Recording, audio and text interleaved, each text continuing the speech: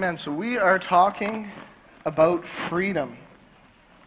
You know what? It gets me a little bit choked up because there's so much stuff in my past that could still be holding me down if I let it. When I look to my past, there is so much in my past, so many mistakes I made, so many chains I took on, that if I let it, I could still be chained down by that. If I didn't say, you know what, I'm surrendering this to God and I'm going to expect Him and trust for Him to set me free, I'd still be in chains. I'd still be enslaved. And you know what? I think that it's real easy for us to forget that fact sometimes, that we serve a God who sets us free. And I'm not just talking about free from addiction, because we heard stories a couple of weeks ago about people who got set free from emotional stuff, from addiction, from different things like that, and even freedom found in forgiveness. And we've seen all that, but there's so much that God has set us free from that it's every aspect of our life we find freedom in through Jesus. So this morning I want to talk about freedom. We're going to carry on this series for 2 more weeks. Pastor Carmen is going to conclude next week. But this morning I'm going to be speaking specifically on freedom in our families. Freedom for our families, not freedom from your families. I know that sometimes that seems like it's a good thing. I just got back from a trip to Boston, and I got some freedom from my family. It was great to come home, but I tell you, it was great to eat whatever I wanted to eat and to do whatever I wanted to do for a couple of days. Gentlemen, you feeling me? Yeah. Now, well, that's right. What you eat in Boston stays in Boston, baby. That's what it. But it was great. We had a great time. Got away for a few days and got to go see Pastor Paul Rogers. If you guys are familiar, Aaron's brother. He spoke here a few times, and it was great. They were hospitable, and it was great times. But I'm talking about freedom for your family, not freedom from your family this morning. I want to look to start off this entire discussion this morning. I want to look at that freedom in the family begins with some very interesting facts. Okay, so it's kind of like facing the facts, all right? Fact number 1, we are all different, right? We're all different. You guys found that out, right? How many people had a kid and all of a sudden was like, wow, this kid is definitely not me. It's definitely, that's the mother in him or her, right? You try to cast the blame a little bit. Whenever, Gay backs up, I'll be like, Tanya, your son is acting up, right? But, we're all a little bit different. You may act alike, and in the family you may look alike, and you may even smell alike. Usually that's because you eat alike, right? But you may even smell alike. But we're all a little bit different. And because of the differences between men and women and parents and children, we actually need God's help and wisdom in kind of managing these relationships. And I think that it's kind of interesting. There's a guy by the name of Robert Orban, and he gives this quote by Winston Churchill. He says, "Who can ever forget Winston Churchill's immortal words?" He said, "We shall fight on the beaches, we shall fight in the landing grounds, we shall fight in the fields, and we shall fight in the streets, and we shall fight on the hills." And Robert says, "That sounds exactly like my family vacation." And I hope that's not true about your family. I want to share a family vacation with you guys. Whenever I was 19 years old, we went on a family trip to Florida. So basically, we set out and we drove and we flew out of Boston. So we drove all the way to Boston. So I just want to let you guys know that sometimes it's just better just to buy a ticket from your home city. You guys hearing me? Sometimes it's just better just to say, you know what, I'm going to bite the bullet and pay the extra couple $100 and I'm just going to fly. We drove for I think it was 15 or 16 hours to Boston, and it was a long day of traveling. And during that process, it was just my mom driving actually, and then my dad was flying in to meet us there. So during that time, my mom got sick, so she was sick, right? And sick moms have no choice but to carry on, right? You had no choice but to keep on keeping on, right? So she was sick, and so we had this great experience, and we flew out of Boston, and we landed in Tennessee, and then we transferred there. And I just want to tell you guys that, in traveling like that in multiple flights, and that KFC is a bad idea. Okay? So I stopped, and I was a teenager. I said, I'm going to have a big thing of KFC. So I got this KFC, and then the next flight, we were landing, and the other plane wasn't off of the runway yet. So as the plane was coming down, the other plane was leaving, so we had to pick up and keep that was the worst 8 minutes of my life. The worst. When you get that panicky feeling and you start looking for the bag? You know what I mean? Your face is burning and on fire, and there's sweat pouring down your face, and everyone around you knows you're getting sick, and they see it on you. You're as pale as a ghost. So I'm looking for this thing, and the plane is like doing this great big turn, and it was just this big mess. And then we finally land in Orlando, and Vanessa, who's not here this morning, she's working. She was, I think, 12 at the time, and she was running up and down this escalator, right? And we're kind of like doing our thing, waiting for whatever, the shuttle to come get us. And she's going up and down this escalator with her shoes untied. And I said, Vanessa, you're going to get your shoelace stuck in the escalator, right? That's like every parent's worst nightmare. You see the things on TV. So you're going to get your shoelace stuck in this escalator. And she's like, no, I'm not. No, I'm not. 12. And no, I'm not. And then she like sticks her tongue out at me or something and keeps going up and down. And we're all kind of like, checking, waiting for our bags and stuff. And all of a sudden we hear this unbelievable scream. Just like the whole airport is like, sounds like a siren going off. And Vanessa's shoelace gets stuck in the escalator.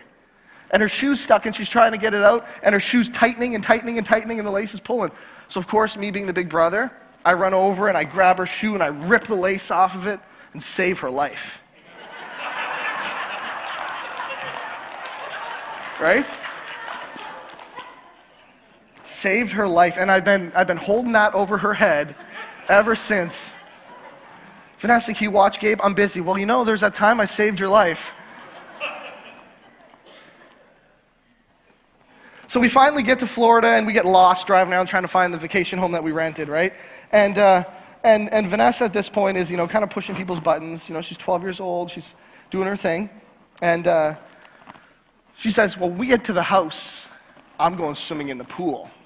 And it's like, 11:30, 12 o'clock at night. My mom says, no, you're not. We're going to bed. She says, no, I'm going swimming in the pool. I was like, no, you're going to bed. She says, I am swimming in the pool. So my mom's driving, and she's trying to swat at her as she's driving down the road. No, you're not. You're going to bed, right? And so Vanessa just wouldn't stop. She just wouldn't give it up. So my mom says to me, she goes, my daughter is the devil. Okay, so this is just kind of the start of our family trip so far, and Vanessa's pushing the buttons, and I'm saving her life, and I'm being the golden child, and so we get lost, and then we finally get to the house, okay, and we've been traveling for a while. Now the KFC's worked its course, and I'm hungry again. I'm a teenager, I'm hungry again. So I said, Mom, I'm walking up to the corner store. Okay, we're from a small town. She's like, no, you are not. I was like, yeah, I am. She said, no, you're not. I said, yeah, I am. I said, no, you're not. I said, yeah, I am.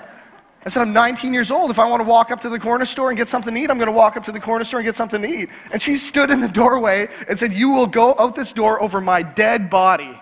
Right? So she's like doing this. And so we ended up digging through the cupboards and we found food. Right? We found a can of beans and a can of cream corn.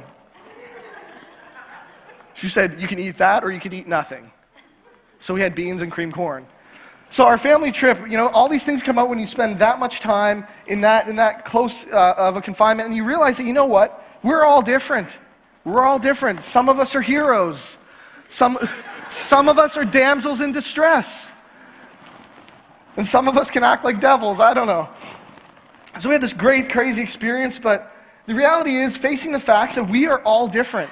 In our families, we're all different. When we try to make somebody else us, we really push them beyond what they're capable of doing, right? I could never expect Tanya to do what I do, and I would never expect me to be able to do what she does, because we're all different, and we all act different.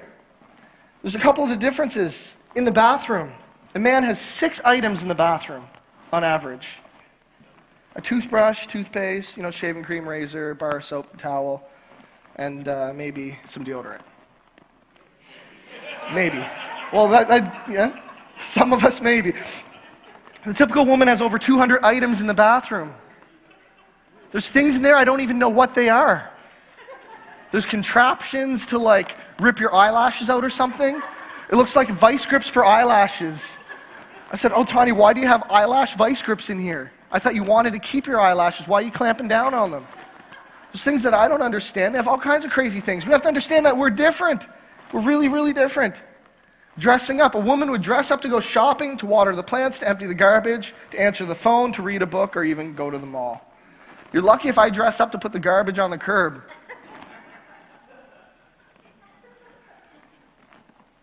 Of course, these are generalizations, so I don't want any women beating me up after service. Spending money. A man will pay $10 for a $5 item he needs. A woman will pay $5 for a $10 item she doesn't need because it's on sale. Now that might be the opposite. I'm the one that kind of picks up things that we don't need around, and Tanya's one that buys the $50 items. But arguments. We're different in arguments. Women always have the last word in an argument. Anything a man says after that is the beginning of a new argument. Truth, right? How about under the idea of understanding? There's so many differences in the way we understand. Parents and children obviously understand things different. When Dad came home, he was astonished to see his son Alex sitting on a horse writing something. "What on earth are you doing there?" he asks. "Well, the teacher told us to write an essay on our favorite animal. That's why I'm here, and that's why Susie's sitting on the cat." Right? They understand and they process things differently.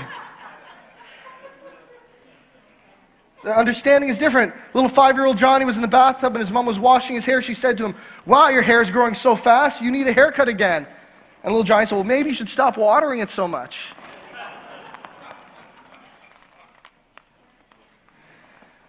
And we see the difference in understanding. Finally, a father was trying to teach his young son the evils of alcohol. He put a worm in a glass of water and another worm in a glass of whiskey. The worm in the water lived while the one in the whiskey curled up and died. "All right, son," asked the father, "what does that show you?" "Well, Dad, it shows me if I drink alcohol, I won't get worms."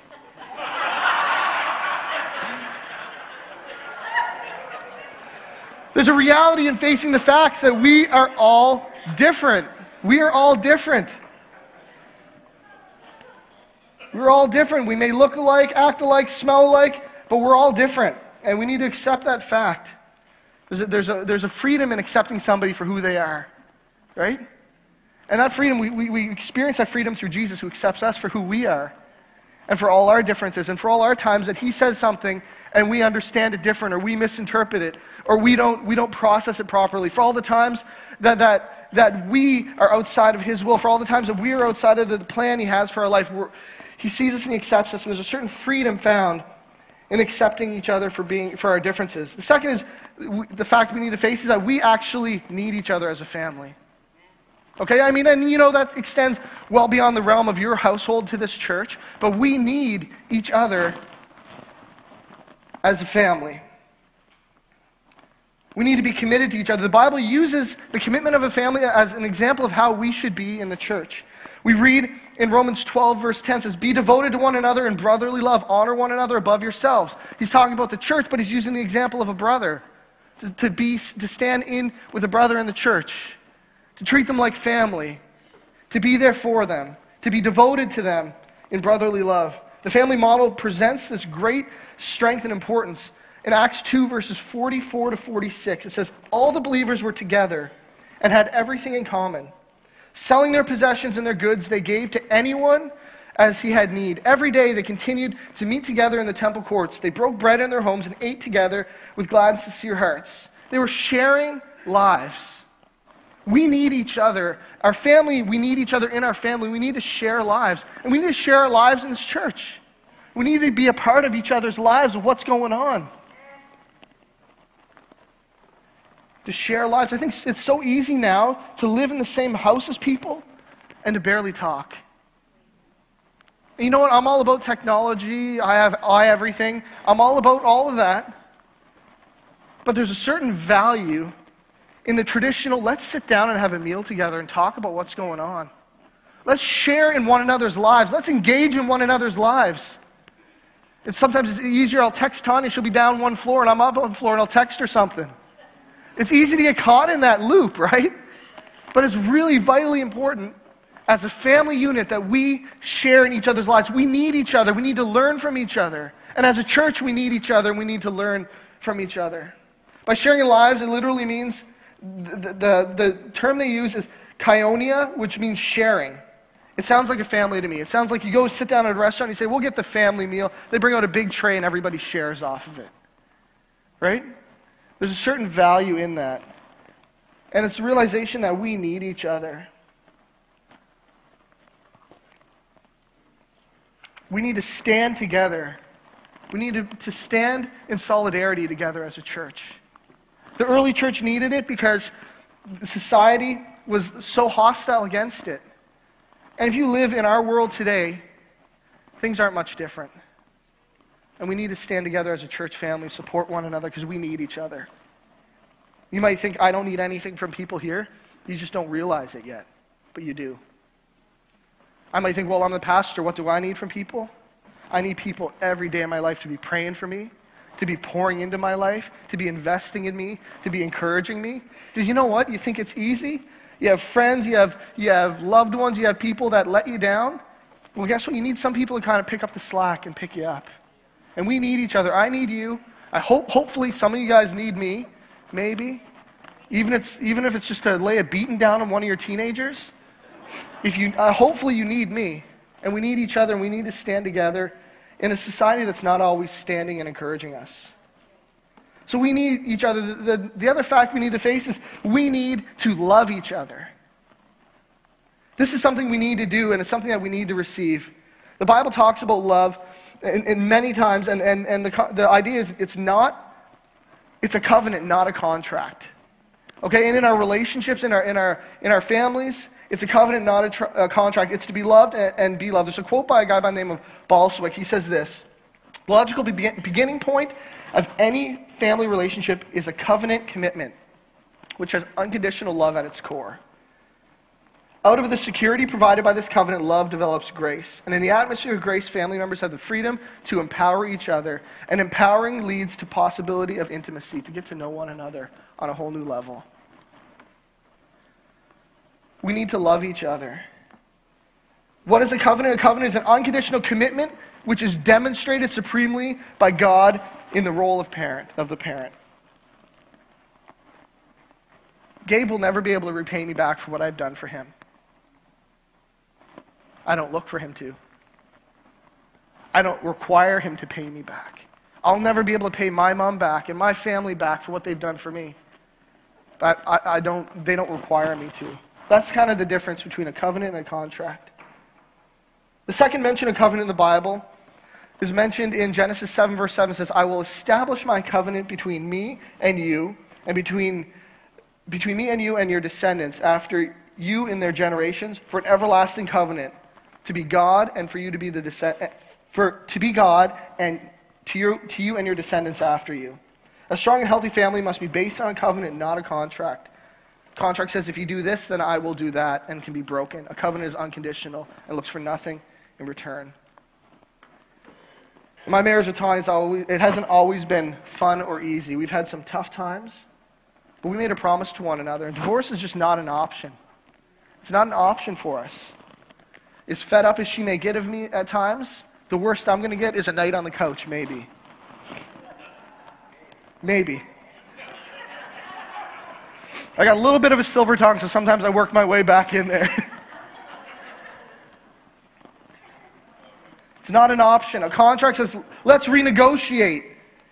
I'll get the TV in the basement and the man cave. You can have the kitchen and the laundry room. Sound like a deal? There's like a covenant says, let's make this work no matter what. I love you and I'm willing to do anything to make it work. And as a family, we need to say that to our family, and as a church, we need to say that to one another. Even when there's differences, even when things get tough, I love you, no matter what, let's make this work. It can't be broken because it's based on something that's unconditional. The conditions can change. And let me tell you that in this church, things have been going pretty good, but things can change. Stuff can get tough.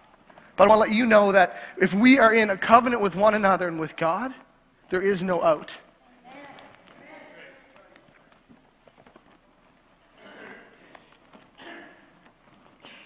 Covenant that they talk about is not only between husband and wife, it's also between children too. As parents must make the commitment to unconditionally love their children, and the same is true with our relationships with one another in the church.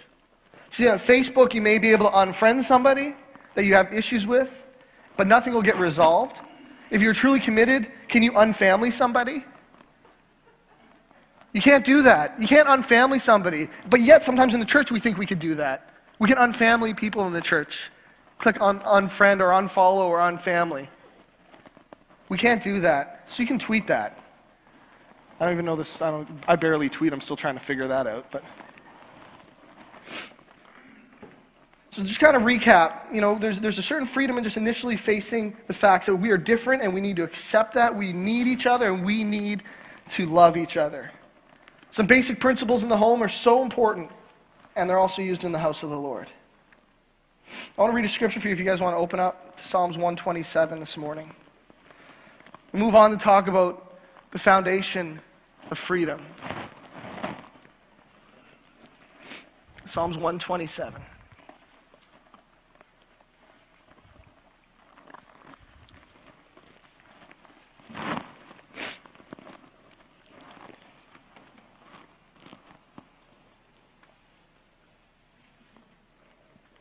Talking about the foundation of freedom is faith.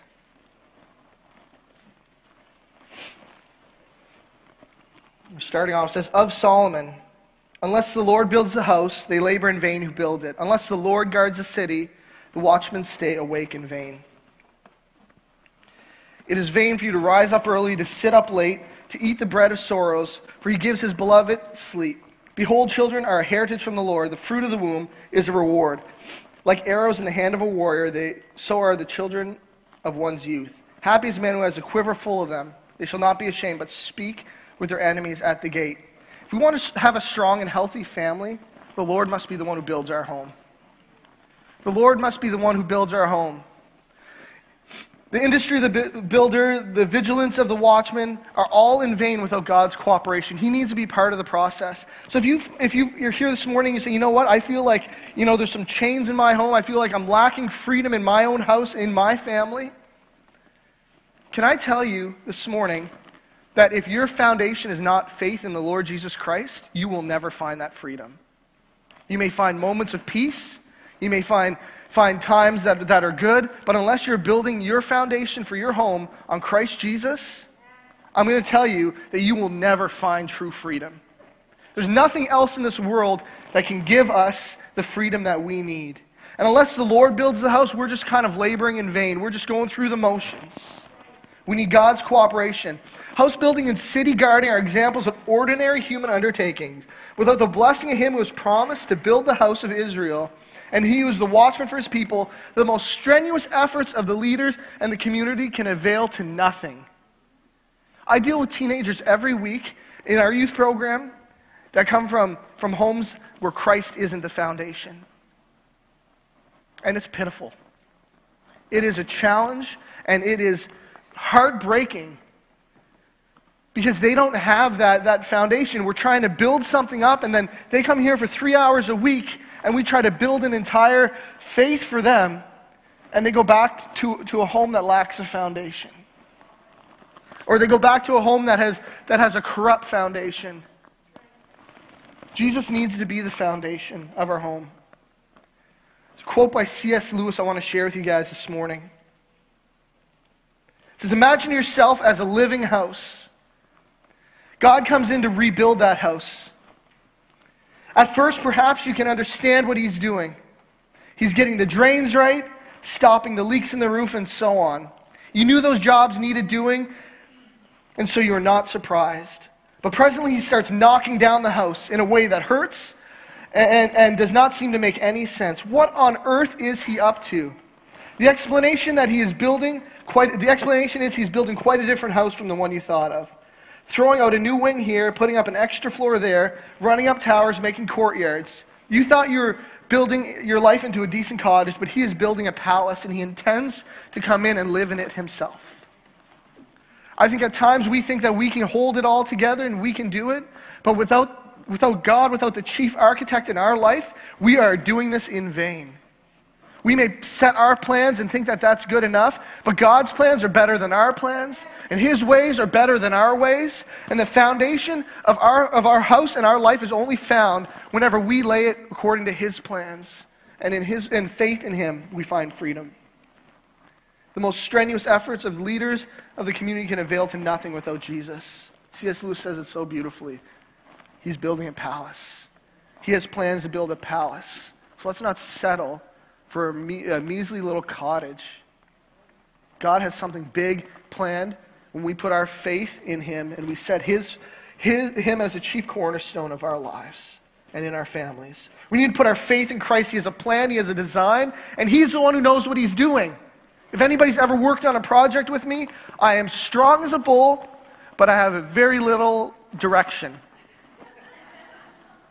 Right? I need God to give me a plan on what I'm doing. I will work myself to the bone, but I need God to design and set my path. I think many of us are the same way. We have our strengths, we have our weaknesses, but we need Jesus to set out for us what to do. And he will see our weaknesses, and he will make us strong in those areas.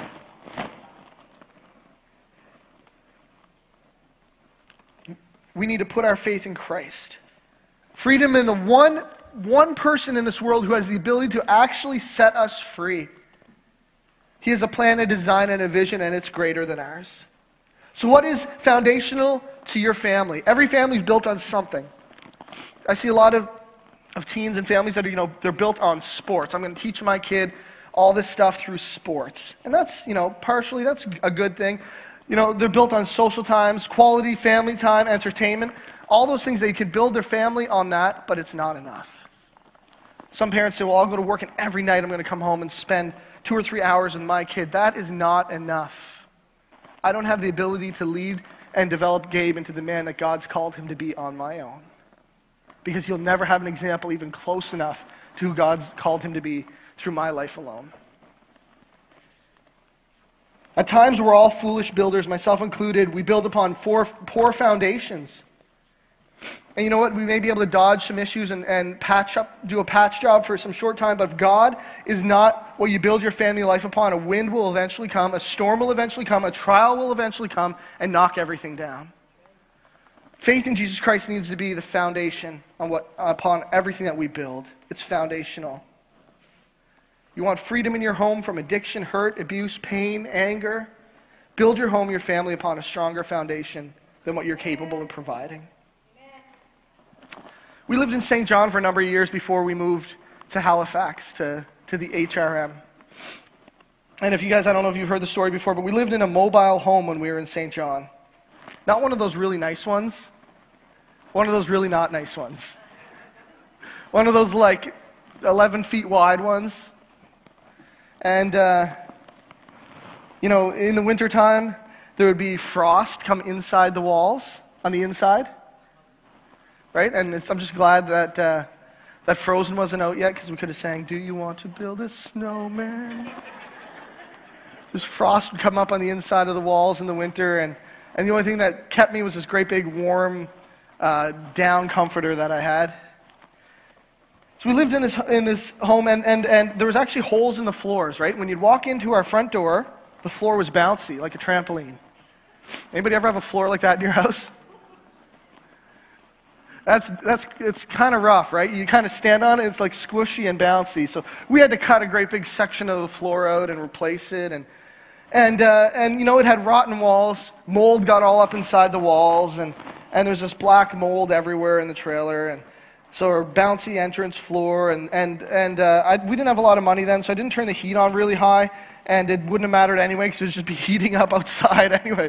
There was quarter-inch gaps in the windows. It was bad. So we're living in this kind of really rough trailer, and there's holes, and the pipes froze one time. Anybody ever have your pipes freeze at your house? That's just no fun, right? That's just no fun. They did some construction behind where we lived in this trailer, and they blew out the side of a mountain to build a Costco. And because of that, all the field mice lost their homes, so they found a new home.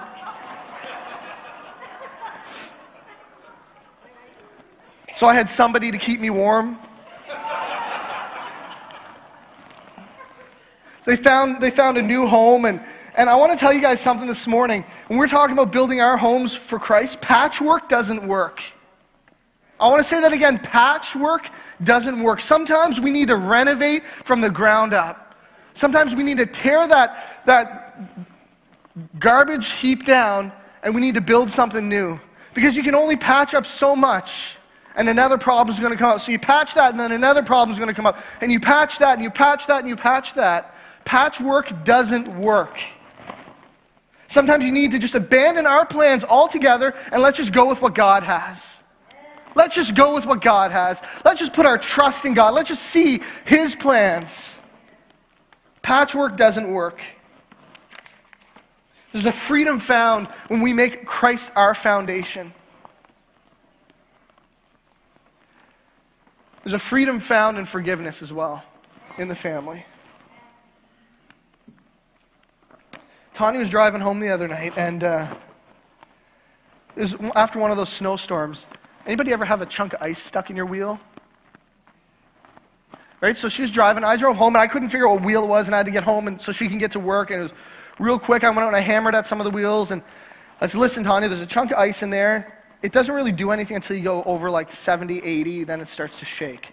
Right? So she's like, okay, no problem. I said, take your time into work and back, and I'll try to figure out what wheel it's in tomorrow, and we'll deal with it. So she's driving home, and I get a phone call. She gets off at about 10:30. I get a phone call about 10:40, and she's like, I'm so mad right now.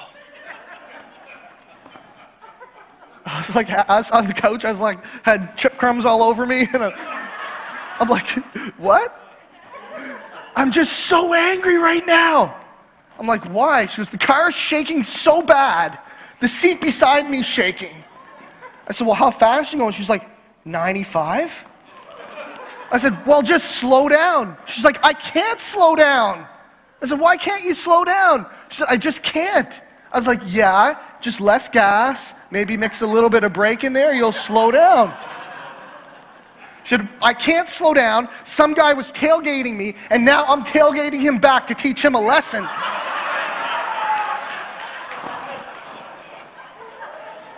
I can't slow down. I was thinking she had me worried. I was thinking the brakes weren't working or something, but I can't slow down. I want to talk about forgiveness for a few minutes. There's a freedom found and strengthened in our lives when we can learn to forgive one another in our homes as well as in our church. We're under grace, not law, to forgive and be forgiven. Paul also says family relationships as designed by God are meant to be lived out in an atmosphere of grace and not law. We see this principle in the Word, and it says, and be kind to one another, tenderhearted, forgive one another, just as God in Christ forgave you. In a family relationship based on law, perfection will be demanded of each other. Rules and regulations will be rigidly set up to govern relationships. This pressure adds to guilt to failure, and is inevitable in a situation. You know, you get this standard that if you break this and you mess up, there's a hammer coming down on you. Grace doesn't mean that you don't have rules in your family, but rather that you give your spouse and your children the freedom to fail and to walk in forgiveness, just as you walk in forgiveness. See, in our family, Tanya and Gabe mess up lots. But so do I. If it wasn't for grace, we'd be very miserable instead of loving one another. And if it wasn't for grace in our church, if we can't find our faith and our freedom founded upon Christ, and we can't learn to forgive one another, we're just slapping chain after chain on us. There's a freedom found in forgiveness. Even whenever you're slighted, even when you're wronged, even when somebody does something to hurt you, even if they do it intentionally, even if they do it with malice, there's a freedom in forgiving them for that and walking in that freedom.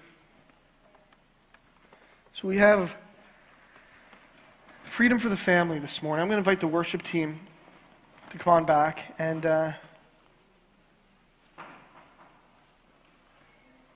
we look at freedom is found in facing these facts that we're different, we need each other, we need to love each other. Basic foundation of it is faith. Nothing else can set us free. Everything else will fail. We need Jesus. And freedom is strengthened in forgiveness. The freedom to move forward, get over it, forgive.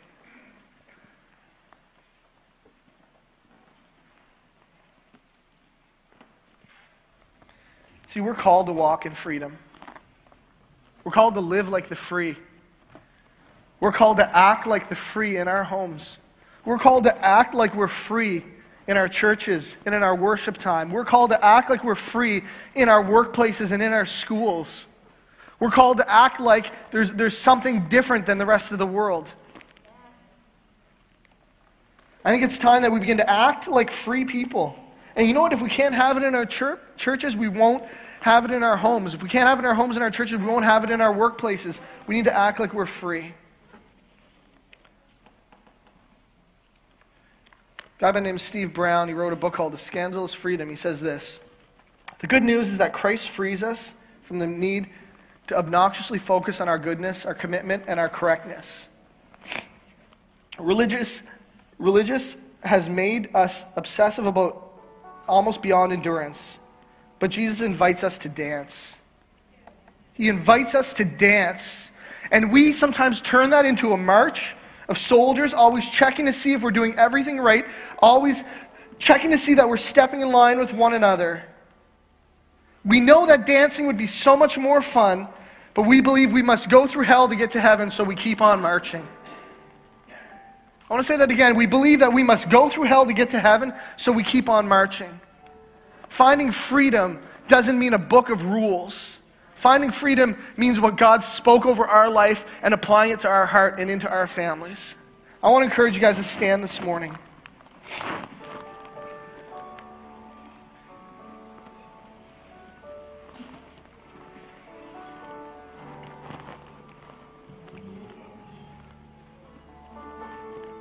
Let's not do a march this morning. Let's not raise a hand out of religious action. Let's not sing a song because it's what we do at this point in our service.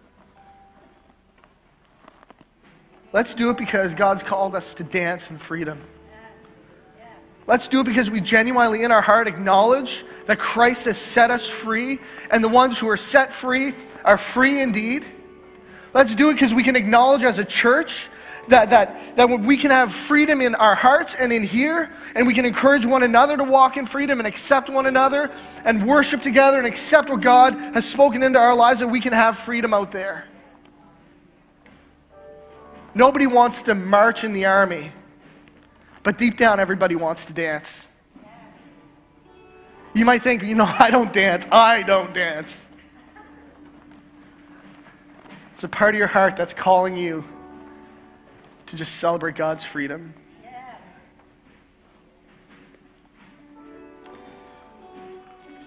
Heavenly Father, God, we're just grateful that we can gather here. God, we're grateful, God, that you've just, God, not held us to our failures. We're grateful that you've given us a foundation, a chief cornerstone that we can set our life on.